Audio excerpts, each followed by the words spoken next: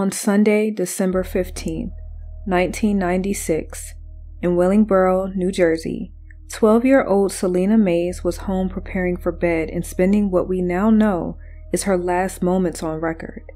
Just hours before, she attended church, had ice cream with her family, then went to bed around 11 p.m.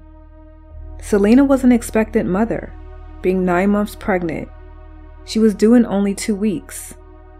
In just her 12 years, Celina had a complicated life. Her family structure was curated in a way where she had very little access to the outside world, making this case narrowed down to those in her small circle. One out of the many elements in her case that was strange is the last word she said to a relative before she went to bed. Though it may mean something or all of nothing, it is important to note. It leaves people wondering if she chose to leave and disappear because of her circumstances, or did someone make her disappear? Was someone harboring a secret, a family secret? I would describe this case as convoluted, layered, and protected. You will soon find that this case has 3 sides to it: what the public knows, and what was done in secret. Then, the truth. So what happened to Celina on the late evening or early morning of December 16th, 1996? Could it be that she up and left while pregnant, or is her disappearance connected to someone else? Possibly a secret, a family secret, or a cult. This is the Missing Found podcast. I'm your host, Jaden Harlow. Before we get into the case, I have a few details to share about the show. The Missing Found is an investigative true crime podcast focusing mainly on unsolved missing person cases in the Black community. The cases that I cover have either gone cold, have little to no media coverage, or have gone without conclusion. You can follow the show on Instagram at The Missing Found or on Medium at The Missing Found to read our original script. I also would like to mention that we have a case suggestion form in the show notes or description box that you can complete to submit your case suggestions that are of the Black and missing. We also have a Patreon that's now available for you to become a member in our private community to discuss cases deeper beyond our case analyses through private discussions with me, ad-free episodes, gain complimentary access to our original script, early releases, bonus content, and much more that's exclusive for members only. The show is now available on all major podcast platforms, including Apple, Spotify, and iHeartRadio. Please be sure to give us a 5-star rating on Apple Podcast. To access all things of The Missing Found, you can visit our website, themissingfound.com. I ask that you please like, share, subscribe, and comment to share your thoughts on this case. This is case episode 16, The Disappearance of Celina Mays.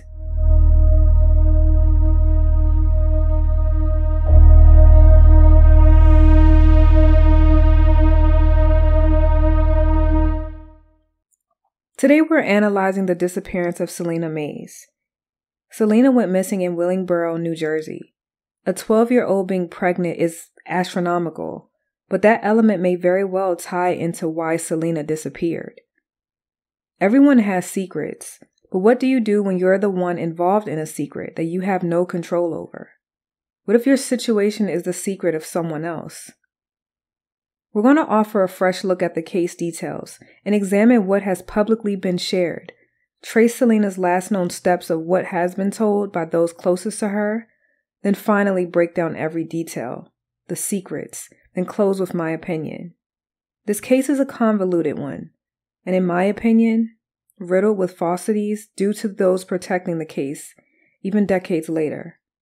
We know things like this just don't happen. Someone had a hand in this. I believe this case goes deeper than surface level, which could be why it has been cold for 27 years. When you have rumors that involve cults and family secrets, it can become perplexing. Unlike with most cases that I've covered, Celina's disappearance did receive ample coverage, and there is information on the case. But what can you do when the details may not even be the truth? So who is Celina Mays? Celina Jeanette Mays was born on May 28, 1984 in Miami, Florida, to her parents Crisando Mays, which we will refer to as CJ, and Lynn Vitale. 2 years after Celina was born, in 1986, they relocated to Palmyra, New Jersey to start anew. Celina was born into a complicated situation because her father, CJ, had a drug and alcohol addiction with a record of domestic violence, and her mother, Lynn, was an exotic dancer and also had a drug addiction. According to articles, there may have been some domestic violence between the two. Though never married, Celina's parents ended up separating and they went through a tumultuous custody battle, leaving Lynn to be a single mother raising her daughter on her own. Eventually, Lynn got herself sober and found a job as a school custodian in Palmyra. Things were going well for the small family. Lynn was working and providing for her child, and Celina was doing well in school and made friends in the process. CJ ended up relocating just 9 miles away to move in with relatives in Willingboro, New Jersey, and became a radical Christian under his sister, Reverend Sarita Smith's church, Gospel of Christ Ministries. CJ dedicated most of his time to the church by working as the accountant and committed member of the congregation. Lynn did not allow CJ access to Celina, though those reasons why are just not known. CJ has alluded to the family not being accepting of him because he was Black. Then, some have alluded to it being about the church. Just 8 years after moving to New Jersey, Lynn died of an aneurysm in 1994. At this time, Celina was only 10 years old. Before we get into the case details, I want to first go over the names that will be mentioned throughout the analysis. Lynn Vitale, Celina's mother. Crescenzo C.J. Mays, Celina's father. Reverend Sarita Smith, Celina's aunt and pastor to Gospel of Christ Ministries. Yvette Mays, mother to Nori and wife to C.J. Noriel or Nori Mays, Celina's half-sister. Sean Smith, Celina's older cousin and son of Sarita Smith. Tawana, Celina's friend that was also a member of the church and lived in the communal Crestview residence. Bob Bonaggio, Celina's half-brother. The case details. This case I will present a little different because in order to understand what may have happened to Celina and possibly why, we must first understand what led up to that, which is why we may be 27 years in without any answers and have a case that is growing cold year after year. Then also discuss recounts from others closer to her that share their side. We're analyzing a case where there are secrets, lots of them. The custody battle. Once Lynn passed away, Celina lived with her maternal relatives. As I'm sure you could imagine, this was all very painful for Celina. At age 10, this is the age you develop strong relationships. You start puberty, develop complex feelings, socializing, and tend to absorb information at a more rapid pace. Celina was at a pivotal time in her life, and then her mother died. Though not publicly mentioned, I can assume that this not only put a strain on her mentally, but it could have strongly impacted her development. Celina had to deal with the passing of her mother and the back and forth between her maternal and paternal family to gain custody of her. CJ told the courts that he became sober with no more domestic abuse, drug and alcohol addiction, got married, and found religion at Gospel of Christ Ministries in Mount Holly, New Jersey. For his betterment, making him more of an ideal and fit parent and guardian of 10-year-old Celina instead of her maternal family. CJ ended up winning the battle and gaining full custody of Celina. You will soon see that this was a decision that caused total transformation and 27 years of mystery, directly or indirectly. The living arrangements. Celina ended up moving into the communal family home with CJ, several of his family members, and where some of the church members live. As mentioned, CJ had full custody of her, so this is where she would spend all of her time. On In Pursuit with John Walsh, Nori, Celina's paternal half-sister, stated that several of their relatives lived in the home. Some of the relatives were Nori, Celina, CJ, CJ's wife Yvette, Sarita, Sarita's husband, and Sean Smith, Sarita's son.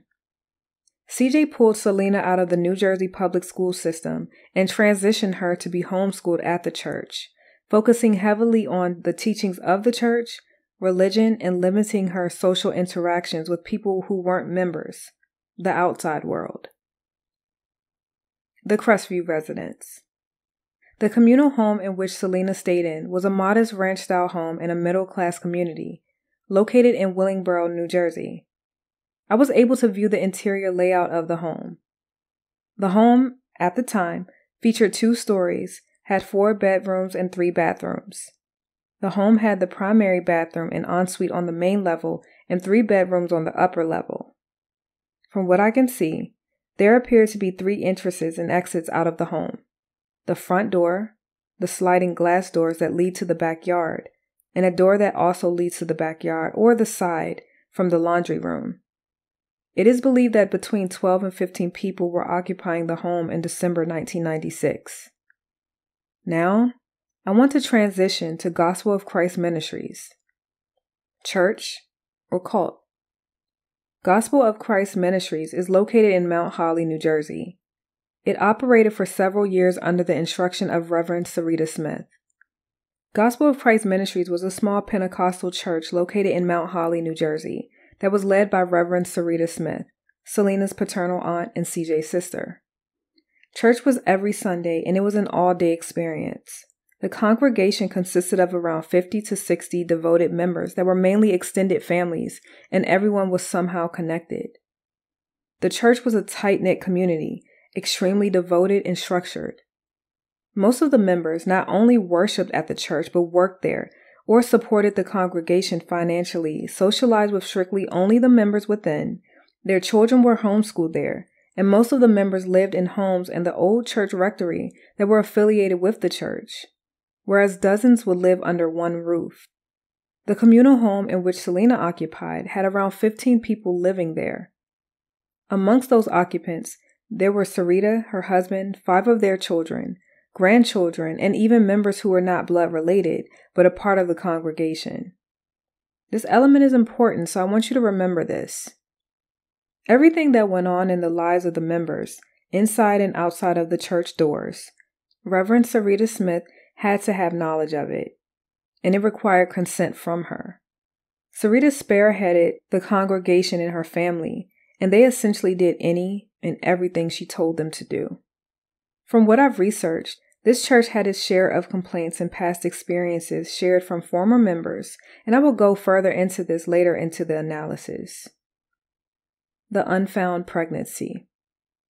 At this time, Celina was under strict rules with a limited social life than what she was used to. It was home, church, and school at the church. That's it. Outside of the doors of Gospel of Christ Ministries, it was a different world, a world that she was not privy to and denied access.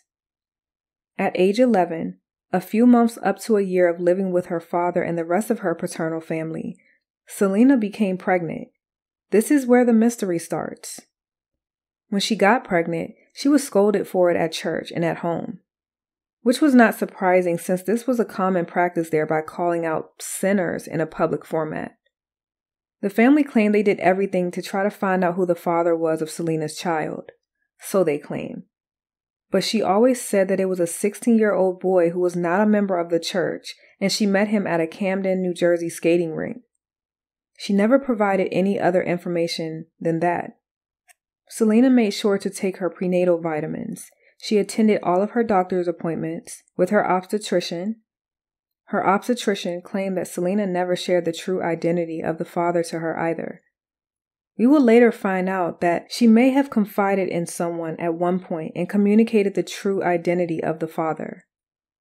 As we know, a child cannot consent to sex at age 11. This was a SA. Celina was SA'd and impregnated sometime in March 1996, right before her 12th birthday in May. She was set to give birth at age 12, with a due date of December 29, 1996, 2 weeks before she went missing. And this was not a welcome pregnancy due to her age. This was an R that resulted in a pregnancy.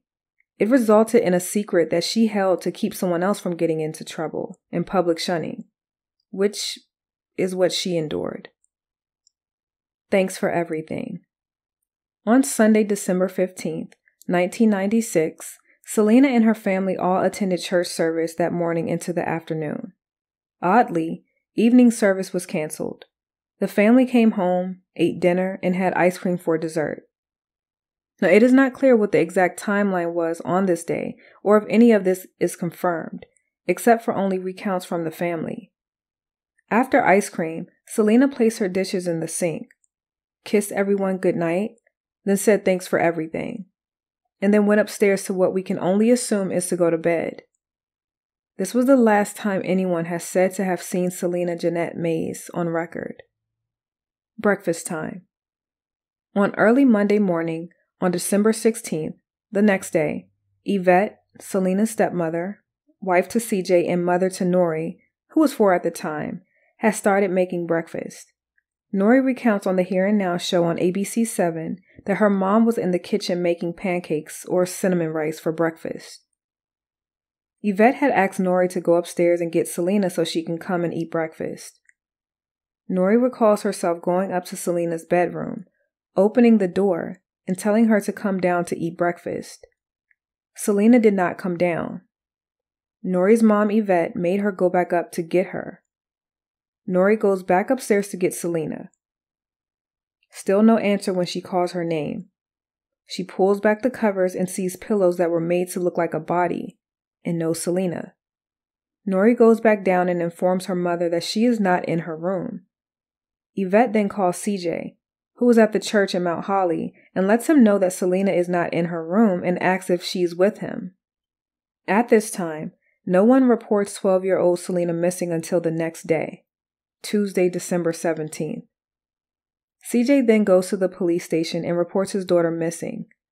Police thought it was odd that the father of a missing child would come to the station in person to report his daughter missing. CJ mentioned that it was in God's hands.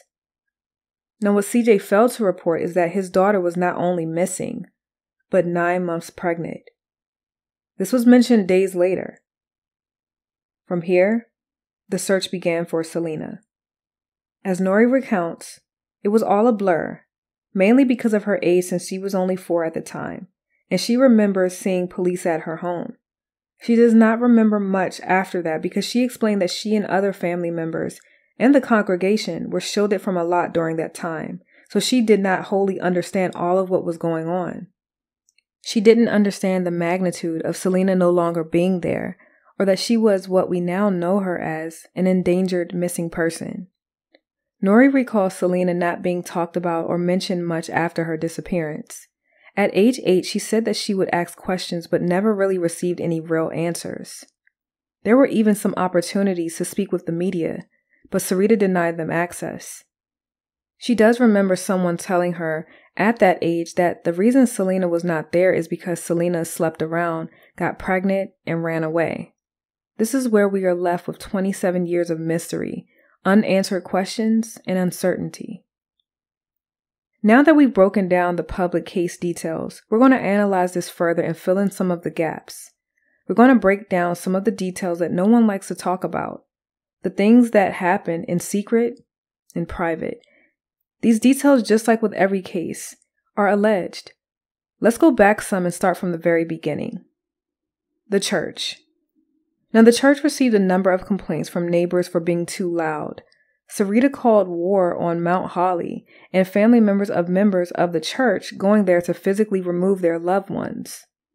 There was controversy later where past members recalled the church being isolated and cult-like due to Sarita's brainwashing techniques she would use on her congregation.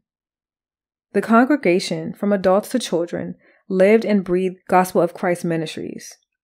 With that, Celina lived a tremendously sheltered life where she had very little to no access to non-members or just the world in general.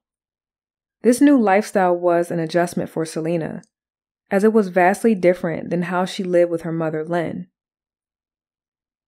Celina confided in someone.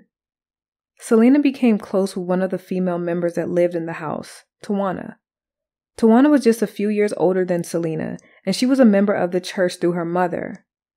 Her mother was going through a difficult period in her life, and Tawana's mother confided in Sarita, and she opened the invitation to allow Tawana to stay with them at the Crestview residence. Tawana and Celina were typically placed in the same group when they would go do fundraisers at the church.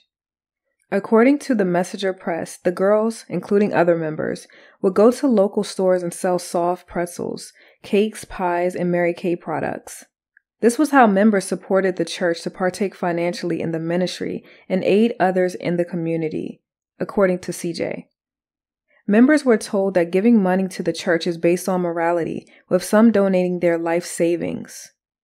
Oftentimes, members would be on their designated sites from 8 a.m. to 1 a.m. soliciting for sales. Celina started her menstrual cycle around fall of 1995, and Tawana would often check in on her to make sure she had all of her feminine hygiene products to care for herself during her time of the month.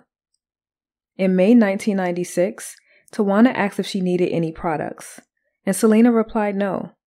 Tawana asked again sometime later, and Celina again said no. I guess this new reality set in, and Celina confided in Tawana and that she may be pregnant. This information that she shared was alarming because she said that her cousin, 21-year-old Sean Smith, Sarita's son, had got her pregnant. Sean was a self-employed music producer and worked at a local security company. Because of his possible connects, Celina had a favorite artist and said that Sean had promised her an autographed ticket, and in order to get them, she would have to perform different acts, which was to have her engage in sexual acts with him, which is what I identify as R at her age. This was not only the first and last time, but there were a few other instances where Sean would do this to her. Tawana, hearing this, was not surprised because she also made a startling mention that she too was essayed by Sean starting at age 13, and he even had her get an abortion. Tawana went into great detail about how Sean would enter into the room at night and take advantage of her, similar to the experience Celina claimed to have had with Sean. Tawana never told a soul because she was afraid of being publicly shamed in front of the church, despite Sean being a predator. Soon after, Celina's family noticed her growing belly and had her take a pregnancy test at a local clinic. This test was given under a different name to conceal her identity. Celina's test came back positive.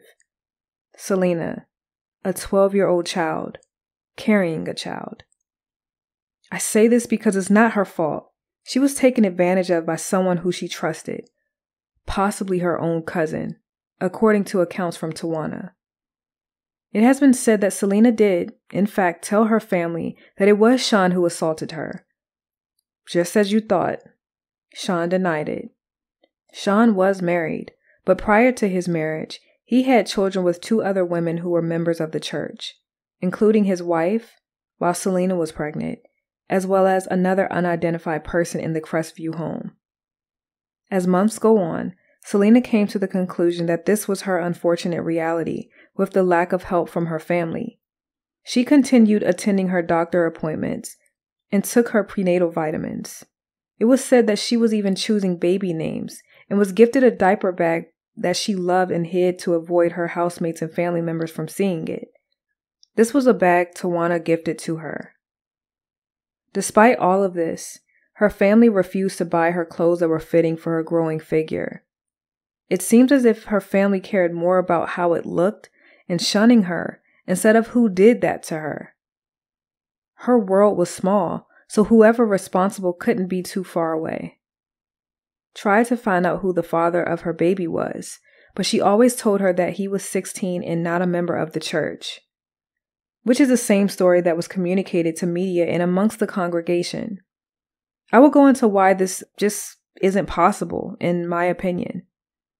Celina's due date was set for December 29, 1996, as I've stated, and she required a C-section because her pelvis was too small to birth a baby at her age.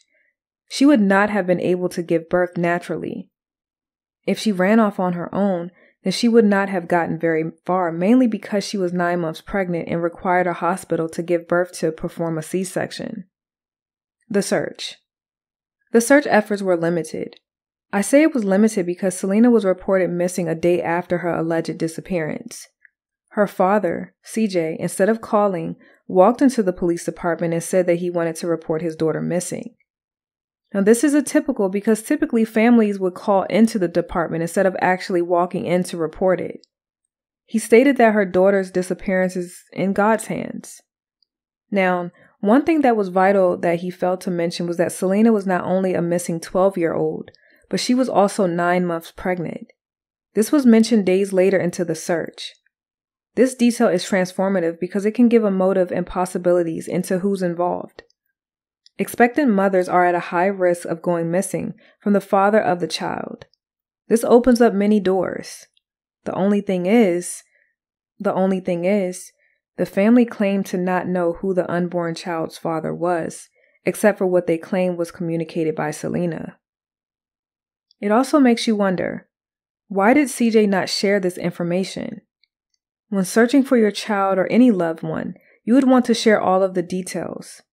His reasoning could be because the investigation may take a turn due to a 12-year-old child being pregnant, so there must be something going on at the home and would make CJ appear in a different light.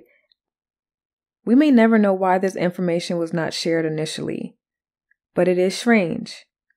That alone will make law enforcement want to find her, since this is a risky situation, since she is near full term and expected to give birth any day.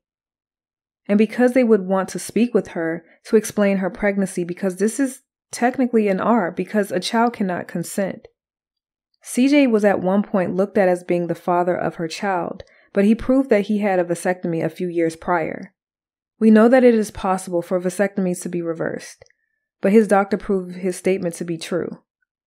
CJ informed law enforcement that he told Celina that once her baby was born, that he would get a blood test to reveal the true identity of the father. The only thing is, we know that this is partially untrue because in order for the identity of the father to be revealed, a potential father would need to be present. Celina may not have known this information, or this may have been a question she asked her doctor. This information we just don't know. Law enforcement did search and there was significant news coverage on her disappearance, but it turned up nothing. Hospitals were checked to see if anyone who fit Celina's description was admitted, and that also turned up nothing. Where could she have gone in a matter of hours? A child. There were several newspaper articles on her disappearance and the happenings at the church. The search was not as in-depth as it should have been, as there were 2 vital areas that were not properly searched: the Crestview residence and the church. There was some talk that there was no search there because Sarita would not allow it, and would not allow her congregation to speak to law enforcement. Now, Sean was eventually questioned and swore that he did not have anything to do with Celina's disappearance. There has been a long-standing rumor that suggested that Celina's disappearance was related to the cult-like church, Gospel of Christ Ministries. Though a rumor, there has been nothing to suggest that, not that we know of. Celina's case, according to CJ, is all about Celina ran out of fear, with the focal point being the child's father. He felt that Celina decided to run off by herself with someone to avoid the true identity being exposed. Sarita was more concerned about the reputation of her church than finding Celina. We have quotes from Sarita that she said on the pulpit during a service after Celina went missing. Quote, 12 years old is just a number. Some 12-year-olds make you think they're 18 years old. End quote.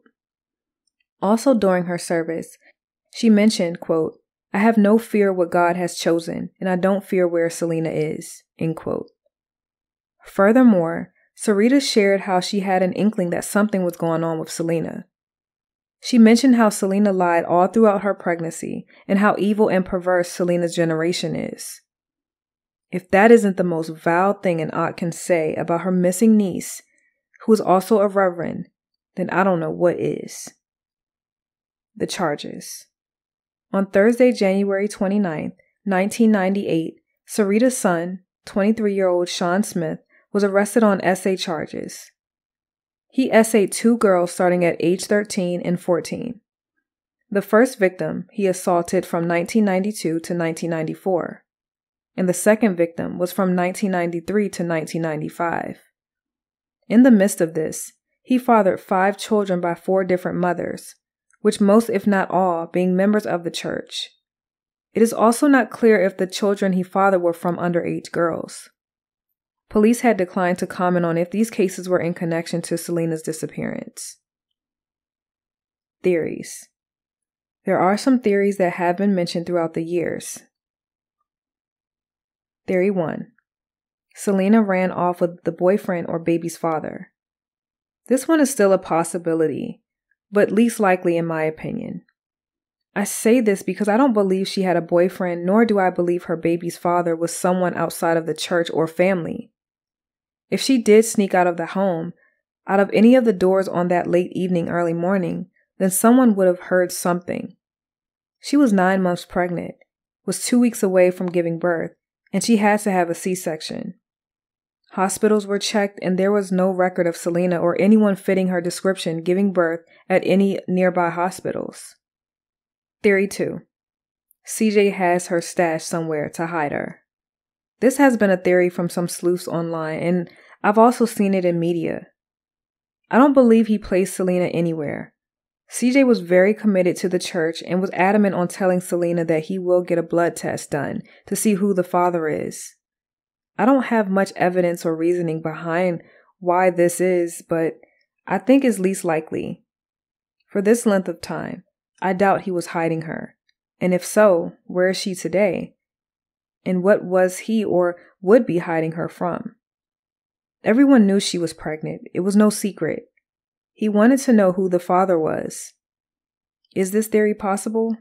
Yes. We can't rule it out, but I just don't see this happening and being successful. Theory 3. Celina ran off to prevent getting a blood test to reveal who's the child's father. This theory ties into the previous theory. Celina was approaching giving birth, and I know she may have been nervous because of the circumstance. Celina was 12. She was experiencing a lot.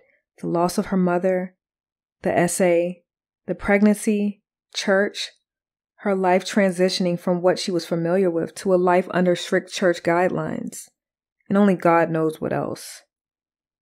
If you remember, Tawana said that Celina did actually tell her family who the father was, Sean. However, her family said that she said it was a 16-year-old boy. Sarita was heavily involved with the church and everything that happened within those parameters and outside of it. If anyone needed to know who the father was, it would have been Sarita. I'm not giving Sarita any power, but the way she operated her congregation and family, I find it hard to believe she did not know. Theory 4. Celina went into labor and something happened. There is a possibility that Celina went into labor earlier than what she was supposed to at home. Something happened to Celina and the baby, and she was disposed of. This is never a picture I would want to paint, ever, but it is a reality of possibilities. If this did happen, then there would be no reason to harm her or the baby, unless there is something else. I do wonder, was her food or the ice cream she had for dessert tainted to force her into labor or harm? What would be the reason to force her into labor? Theory 5. She ran off on her own for unknown reasoning. Celina could have just decided she no longer wanted to deal with the scrutiny. It was getting close to her due date and she just wanted something different. I still always go back to why didn't anyone hear her? Unless someone helped her escape and leave the environment. High possibility. I don't believe she left on her own because as far as we know, she was reliant on her family. She was only 12. If she was running away or planning to, she would have had to run to something. The question is, who or what was she running to? This all was foreign territory to her. A 12-year-old that's under these circumstances is just not going to leave home blindly into the darkness. The question is, does her family know she left? Or is this what they believe or want others to believe? It's difficult to sneak out of a home that over a dozen people live in. Our last theory, Theory 6. Someone or some people caused harm to Celina. This theory is one you would naturally consider because of everything we've learned. Even old church members have said that they feel her disappearance is somehow tied to the church. What I don't know is how and in what way. Some of the members say they feel they were brainwashed. This can allude to someone possibly being involved in the church, a family member who was a member of the church, or a church member unrelated to the family. Who would want to make Celina disappear? My belief is someone who wanted to conceal a secret. My opinion. This case took me some time to cover because of how many people are involved, the secrets, and the fact that there are so many details on the case, but yet I believe there is something missing. The truth. With a case as convoluted as this one, I was reading an article archive and came across a recount from Celina's half-brother, Bob Bonaggio. Bob recounted how one day Celina was speaking to him on the phone. He then heard CJ in the background telling Celina to get off the phone. Before she hung up, he asked her to press a button if she was unhappy living with her father. Celina pressed a button. This was shortly before she disappeared, and the call was brief since she was told to get off the phone. When I start from the top and look at her pregnancy, we know that this occurred when she was 11 and was pregnant into age 12. Tawana recalls Celina telling people it was Sean who was the father, but the family states that Celina did not share who the father was. I thought this was odd because everything they did revolved around the church. She did not have much interaction with the outside world, enough to run off with someone for a moment. Now, I'm not saying it's impossible, but when you look at the wording, it makes you question everything about the statement. Quote, he is 16 and not a member of the church. End quote.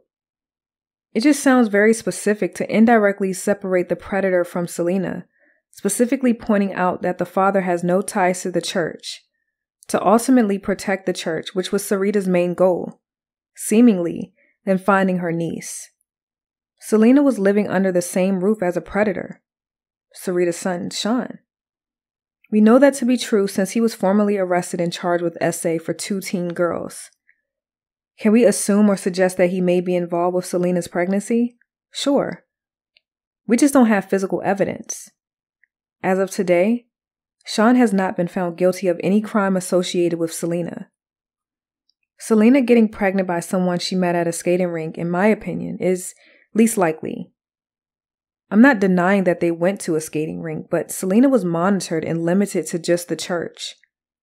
When would time allow for this to be done?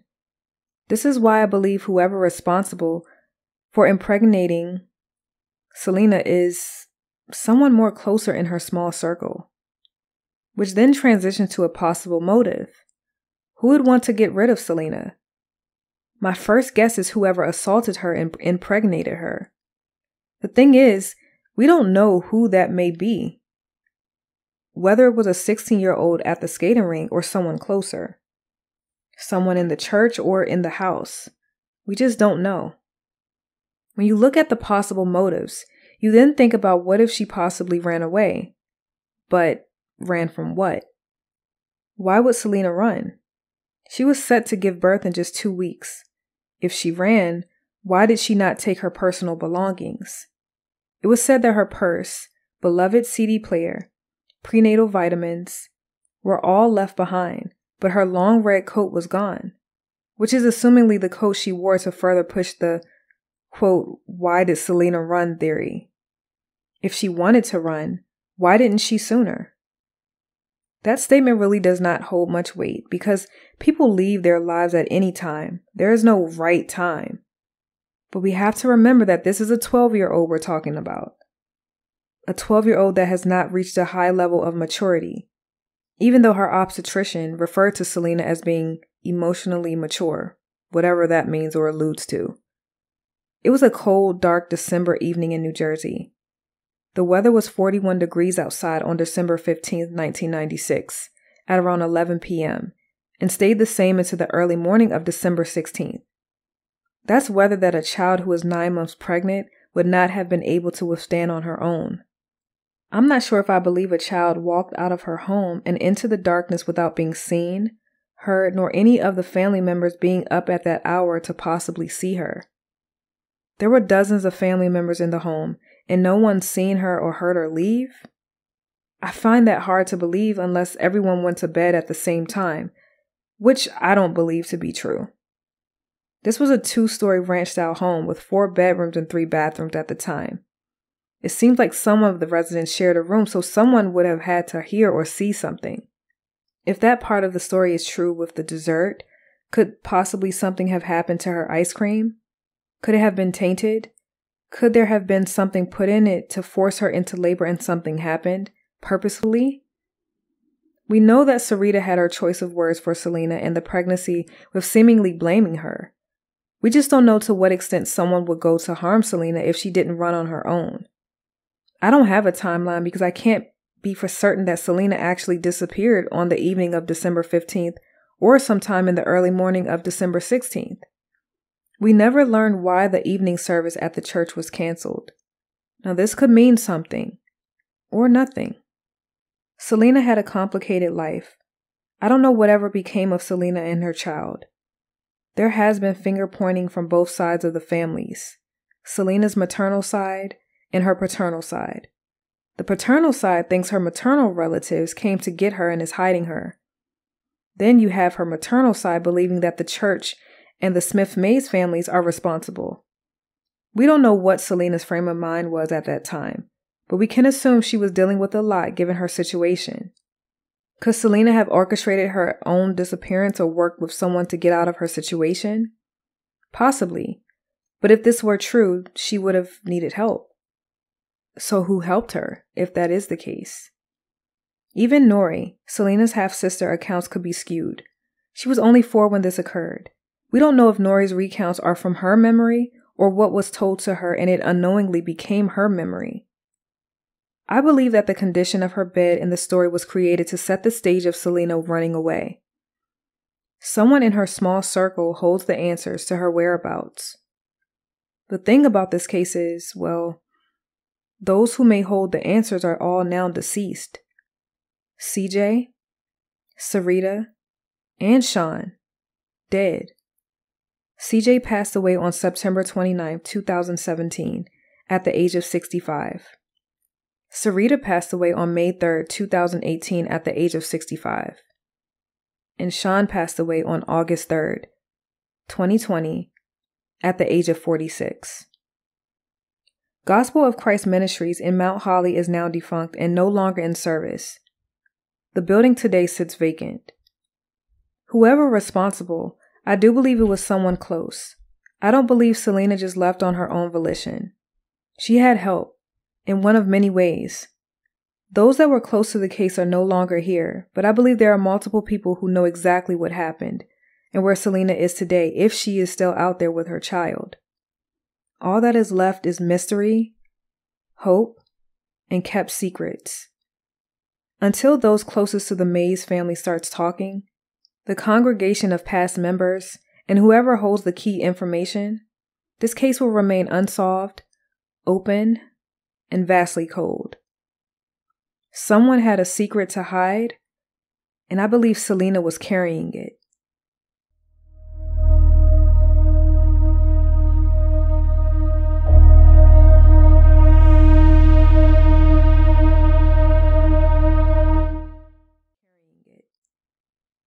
At the time of Celina's disappearance, she was 12 years old, stood at 5 feet, and weighed 120 pounds. Celina is a female, biracial, African American and Caucasian, has brown eyes and has long black curly hair. Celina has a light complexion. She also has eyebrows that tend to grow together. Celina will be 39 and her child will be 27 in 2023. If you have any information or leads in the disappearance of Celina Mays, her current whereabouts, or any information concerning Celina, it should be directed to your local FBI office, and I've included the link in the show notes, in the Willingboro Police Department at 609-877-2253. I want to thank you for your viewership of Celina's case. Her family is still awaiting answers. We know people don't just vanish. Someone has the answers to this nearly 3-decade-long mystery. a crime that does not seem random and more targeted to further hold a secret. Hopefully, we don't have to go another decade without knowing. I also have a message for Celina. Celina, if you're out there under a completely different identity, I understand. I pray you have reached a level of peace and joy without any restraints.